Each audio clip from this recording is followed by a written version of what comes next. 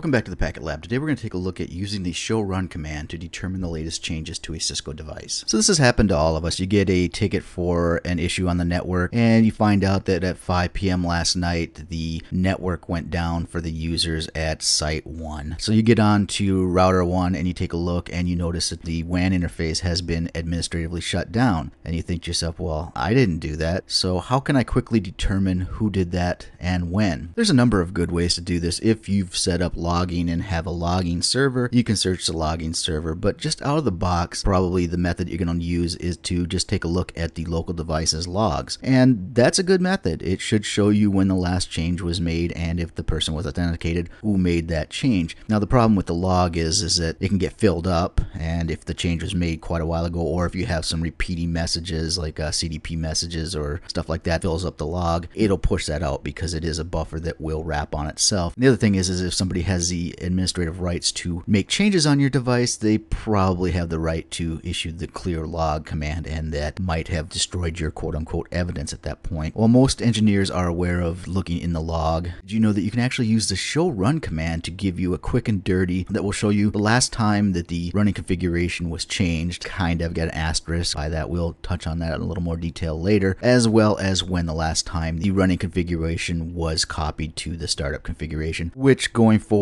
for the lack of brevity, I'm just going to simply refer to as writing the config. Here we are in R1 and we issue the show run command. It builds the configuration, tells us how big the configuration is, and then the next couple lines are what we're looking at. Here it tells us that the last configuration change occurred at about 3:12 on Monday, November 1st, and it was attributed to a user logged in with the packetlab username credentials. And then we can see here the next line says that the NVRAM config was last updated at about 12:25 on the same day by a user logged in with the username knock credentials. Okay, so let's take these in reverse order. The NVRAM config last updated, that's when the configuration was last written. Copy, run, start, write, whatever. So that's the last time that the running configuration was written into the startup configuration. This first line here, the last configuration change, technically does not show you when the last change was made. What it's actually showing you is the time that the last user exited configuration mode. And we'll see this covered in more detail on a slide in the future, but basically anytime that you go into configuration mode and then exit out of configuration mode, it's going to create this entry here. The catch is that you could go into configuration mode, quickly exit back out, make no configuration change, but it's still going to be recorded here. The thing is that most of the time when you're in configuration mode, you're there to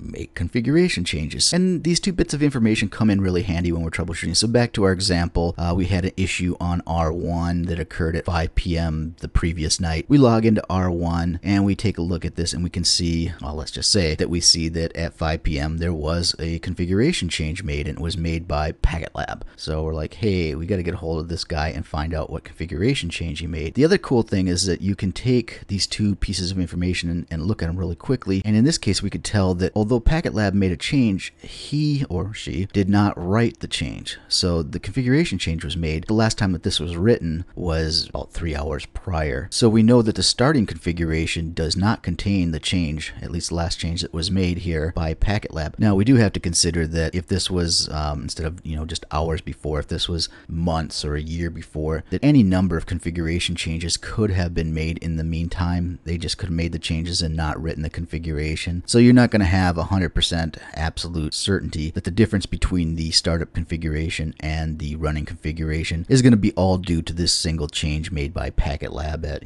we're pretending this says 5 o'clock yesterday. If they're pretty close, then there's a good chance that that difference might be the only difference. But keep in mind that simply doing a difference between these two configuration files may not tell you exactly what the last change was. Okay, and this comes with actually a pretty big caveat. You have to have an authoritative clock on your device. And I'm not going to go into setting the clock or what the authoritative clock is. There is a lesson on setting the clock manually and also running NTP. Take a look at those. But if you do a show clock and you see this asterisk, what that's telling you is that the clock is not authoritative. And if it's in this state where it's not authoritative, if you do a copy, run, start, or write, and then you go ahead and do a show run, you're not going to see those two lines of configuration. They're not truly configuration, but those two lines in the running config. It'll tell you how big it is, but then it will just drop into into the actual configuration. So basically, if you do a show clock and there's an asterisk, you're going to have to remedy that. Otherwise, if it's blank, you're golden. If there's a dot or a period, then you're golden as well. And all that authoritative means is that the device is reasonably sure that the time that it's been set to is accurate. So it could get that through NTP. Again, this is not going to be a setting the clock lesson. So if you don't know what NTP is, again, check out the videos. Or if you don't have NTP, then you may have to actually manually set the clock. The command for that is actually a privileged exec command, which is clock set, followed by the hours, minutes, seconds, and then the date. Go ahead and hit enter. Now when I do a show clock, I can see that asterisk is gone. So now we do have quote unquote authoritative clock. Now if I write the configuration and I do a show run, we can see that it has shown up as having occurred at 13:10, which is just a few seconds after we set the clock. So this is something that can be a big caveat and can be kind of weird when you're looking at it and be like, well, I don't understand why this device is not keeping this information, whereas, other devices on my network are. And this comes into play, especially if you're not running NTP, if you're just manually setting clocks in your network. But keep it in mind, if you don't see that in the running configuration, then there's a good chance that it could be a clocking issue. As mentioned earlier, the last configuration change actually shows when the last user exited configuration mode, regardless of whether or not they made any changes. So here we can see we issued the show run command. You can see the last change was made by packetlab. So now we're logging in as my arch nemesis evil packet. We log in, we go into configuration mode, and then instead of making any configuration changes, we just go ahead and hit our Control Z to exit. And now when I do a show run, it's going to show that the last configuration change was made by the dastardly evil packet at this time. If you just go into configuration mode and then break out, it's going to show that you made a configuration change. So don't go off on your coworker when you see his name here until you've made sure that he has actually made a change. And if you have network auditing and stuff going on like that in your network where you're responsible for any changes, make sure that you're not going into configuration mode and then breaking out for no reason, because it will show up as making a change. And taking a look at a log is a great way for finding out when the last change was made. There are some limitations to that, and one of them is if the log is filled up. Say the last change was made months ago and there's months of logging data in there, it will have pushed that out. The other thing is that you can actually clear the log. Okay, so in this case, the last configuration change was made by evil packet. So I log into the router and I say, let me take a look at the logging messages. In this case, I'm just filtering for configured keyword. And I see that at this time, evil packet had logged in from router 2 on the VTY line 0 and made a change. Got him. Smoking gun. Nail this fool. Well, evil packet's a little smarter than that. So right after he did evil and made this change, what he does is he just issues the clear log command, clears the logging buffer, and now if we go take a look in the logs for that configured keyword, we don't get any output matches. So he's effectively covered his tracks. But being the smart engineers that we are, we know that we can take a look at the show running configuration and see, hey, you may have cleared the log, but you did not clear this. So I know that you did some evil at this time on this date. And I don't want to insult your intelligence by stating the obvious, but the username is only going to be recorded if there's been authentication with the username. So in this case, I'm on the console line and I'm not logged in because the console line has not been set up for login, local, or TACACS or anything like that. So if I go ahead and do a show users, I can see that I'm logged in, but I'm not using a username. So if I go into configuration mode and shut down the interface to the WAN, then what happens is when we take a look at the show run, and this is the same thing with the log, it's going to show when the last change was made, but it's not going to have a name on there. So you're going to want to keep this in mind, not just for this command, but for your security in general. A lot of times the console port does not have any login on it because it's supposedly only going to be used by people that have physical access, and it's only going to be used in emergencies. So a lot of engineers don't set it up with authentication. If they do, it's usually going to be a local account that's well known to everybody, the account of last resort. Anybody that logs into there and makes a change, you're not going to be able to track them with the accuracy that you would, say, if you had a TACACS Plus account that was tied down to your specific username. Another place where I've seen this is when they've got modems connected to auxiliary ports. I see the same thing where there's either no authentication whatsoever, in so much as if you can get into that port, then you have access to the device, or it is using a local username account, which is a real security risk, especially if you have a disgruntled employee, because if you have out-of-band dial-in management, he just dials into the device, goes ahead and does a write erase on the device and jumps out. And the only way you're going to be able to track him down is if you have the phone records. And like I said, this is not specific to this command, but keep this in mind when you're designing your security policies for your devices. And if you do have an account of last resort, such as a local username and password combination, make sure you change it on a regular basis. It does get to be a pain in the ass if you have a ton of devices, but that pain of the ass is going to be a whole lot less than when somebody comes in from the outside world, hacks your box, and melts your network. Okay, well, I'll get down off my security soapbox right now, and let's go ahead and take a look at this in action on the CLI. Not much of a topology here. We've got R1 and R2 connected by a serial link, and we'll be doing most of our work on R1. Okay, so what we've got set up is we've got R1 and R2, and on R1, if we do a show run include username, we have 3 user accounts set up. We've got packetlab, knock, and evil packet. As you can see here, we just reloaded this box. We're running on Dynamips. Let's go ahead and do a show clock.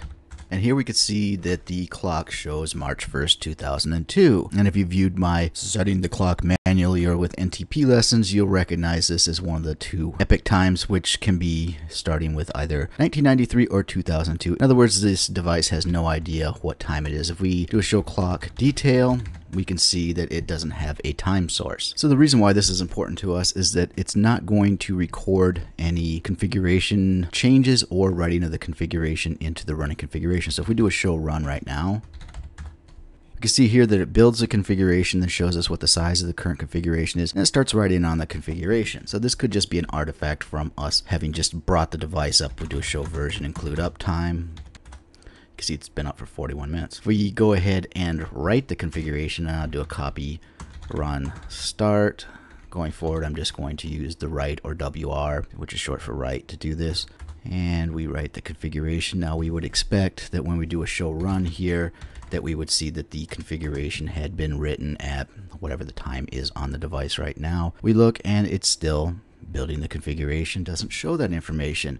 Let's go one step further, go into configuration mode, and we're just going to jump right back out. And now if we do a show run, so it's showing in the log that it was configured from the console by console. I'm not logged in with any user credentials.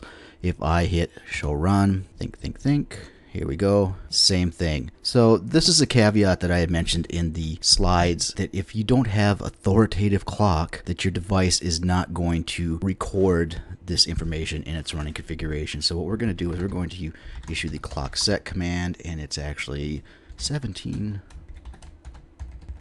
on the 1st of November 2010. Now if I do a show clock, it'll tell me, hey, you've updated the clock. We don't see the asterisk, and we can go one better and just add the detail keyword on there, and we can see that the time is user configuration sourced. So now let's go ahead and write the configuration and then do a show run. And if I haven't filled your head full of lies, we should see that the configuration was last updated at 17:48 and 17 seconds on Monday, the 1st of November 2010. So our clock is authoritative, so now it is actually writing this. And we can go one step further, go into configuration mode, and we'll just break back out again. And now if I do a show run, we should see that the last configuration change is just, what, a minute later. There you go, actually less than a minute later. So it is important to have an authoritative clock. Again, this is not a lesson on setting the clock on your device. If you're running NTP, you should be golden. If you're not, then you may have to manually update your clock. And I guess we killed 2 birds with 1 stone here. Let me go ahead and go into configuration mode. I'm going to configure loopback interface 0. And I'm going to configure the IP address. And then I'm going to break out. Now if I do a show run, I should see that the last configuration made was me. Well, I'm not logged in, but we can see that it just happened just recently. What I wanted to show you was, now if you go into configuration mode again, and then you just break back out, then do a show run.